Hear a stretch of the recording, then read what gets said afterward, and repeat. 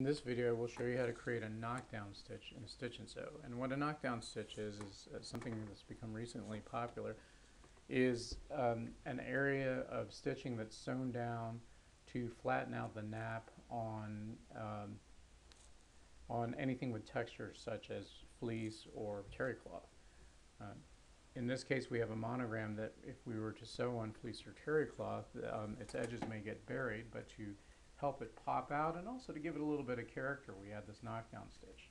And knockdown stitch is basically just a light density fill. So in Stitch and Sew, all you do is use the freeform tool and the normal fill setting to start drawing a shape, and we'll fill it in like we normally would.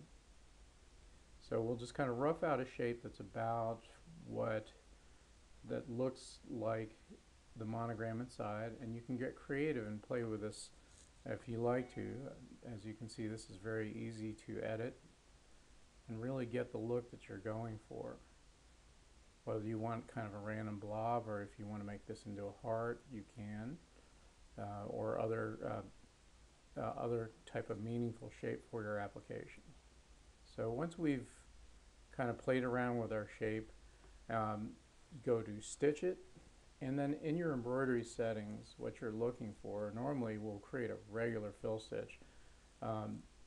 Set your angle and then set your starting and ending point, and you get a fill that sews on top, which you would then put behind reorder to the start of the design, and that sews and flattens out the area. But you really don't want a full fill stitch, because now we're at 41,000 stitches.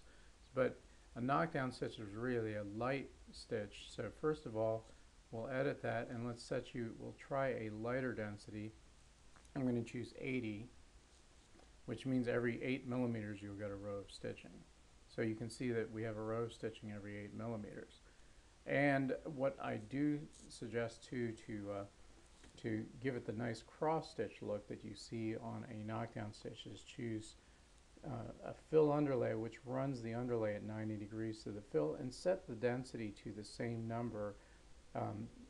In other words, the rows going horizontally are spaced equally to the rows going vertically here, and I'll apply that, and you can see that now we have a cross stitching effect, which is our knockdown stitch. And if you really want to get a little more character, you can also set an angle. So for example, if I want to run it at 45 degrees, hit that, and now we have a 45-degree angle.